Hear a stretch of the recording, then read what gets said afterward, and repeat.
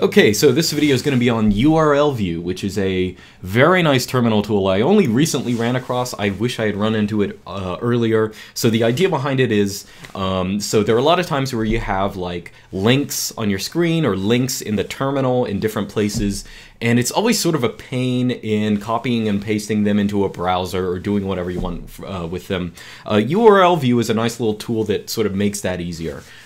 So the basics are, well, let me just show you how it works. So again, the basics, let's say we have some output on the screen. I'm just going to output my website. So here we have a couple links here, and let's say I want to follow one of them. Now what you can do with URLview is you just take any kind of output and you can just pipe it straight to URLview. And what URLview does first is actually takes that text and it finds all the links in it, all the URLs. And then you can go up and down with Vim keys or arrow keys to choose which one you actually want. So let's say I want this one. You can also, once you press enter, you can modify it if you want to add something onto it or whatever. But after that, it's going to take the link and feed it to a URL handler. I'll talk about mine in a second, but mine is, so here we have our nice little link, and that's all we have to worry about.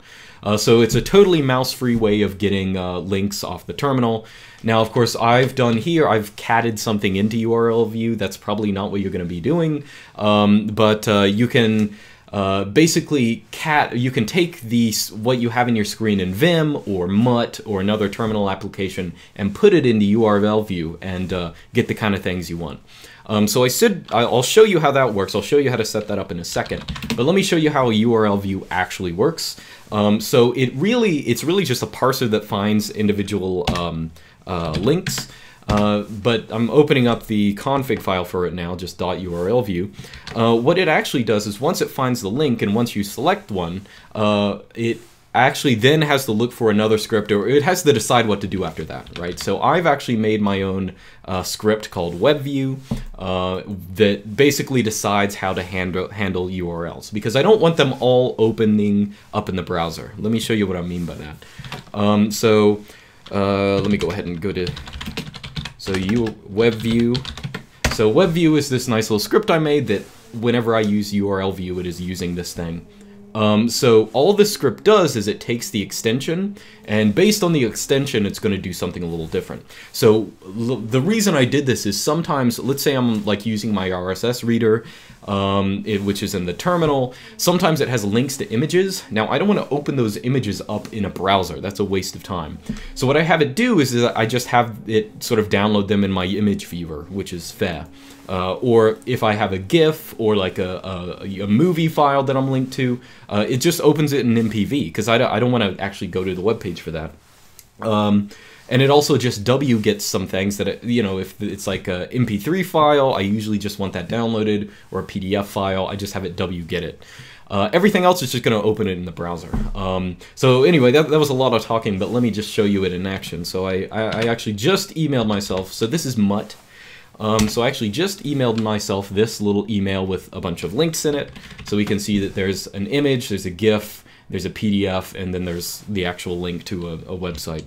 So I've set it up in Mutt, so whenever I type in capital U, I get URLview. So let me click on some of these. So if I click on just the image, I don't want it to open up a browser. It's just going to open up fast. So there it is. There's the image that we can download.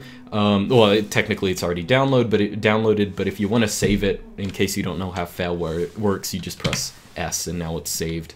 So I can download, let's say the PDF, or no, that was the GIF, but whatever. So there's our GIF, it's running in MPV, it's actually running on repeat. And we'll go ahead and get the CV, and that's going to actually output, yeah, so that outputs right into the home directory. Okay, so that's how you get different files with URLview. So how do I actually set this up in Mutt and other programs? It actually isn't too difficult. I'm going to put the links to this in the video description, or really just the text of it. So in, let's see, in Mutt, for example, I really just set up this shortcut, which Mutt can actually pipe things into external programs, and that's just what I tell it to do, so it's now piping into URLview. Simple enough. I also have the same thing in Vim. Actually, let me go back let me go back to this email. Let me save it. And then I'm going to open it up. Oh, didn't actually save it. Let's say File. So now this is saved on my home directory, and I'm going to open this up. In Vim, I have the same kind of shortcut. If I type leader U, it gives me the same menu. And to get that, you just have to throw this little line in your vimrc. And the same thing, I also have one for Newsbuter. Yeah, Newsboat is what it's called nowadays. Just if you want to see that, I think I have a shortcut to that. Yeah, all you have to do is set a URL viewer, which it has as a built-in feature, and then set a key to actually view those URLs. So I'll put the specifics in the video description. They'll also be on my config files on GitHub or whatever.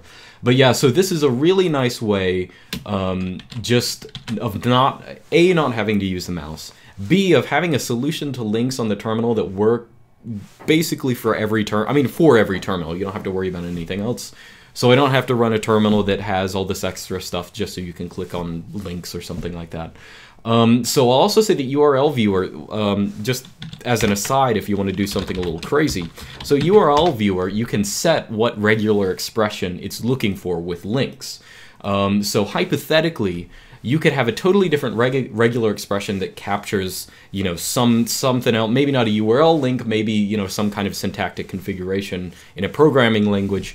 And you could have it run a command which doesn't have to be a web handler. It could be any other script just running some command on it.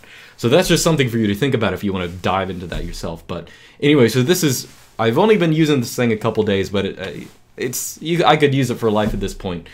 So I actually really enjoy it. And I'm only upset that I didn't know about this before. So anyway, hope you learned something.